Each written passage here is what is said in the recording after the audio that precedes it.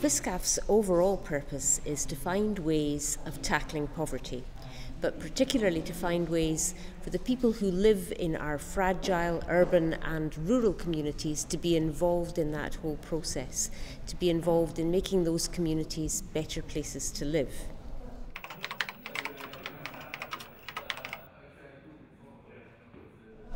What FISCAF has achieved in the last 2 years is to provide grants amounting to £280,000 to 32 organisations.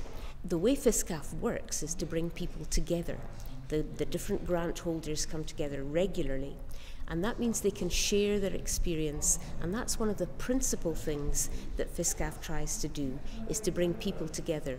Remember, we're working with people from different faiths, from different backgrounds, from different cultures, and so if they together are exploring and sharing the experiences they have in grant making, then the places they live in, the needs they are trying to meet, will be quite well served.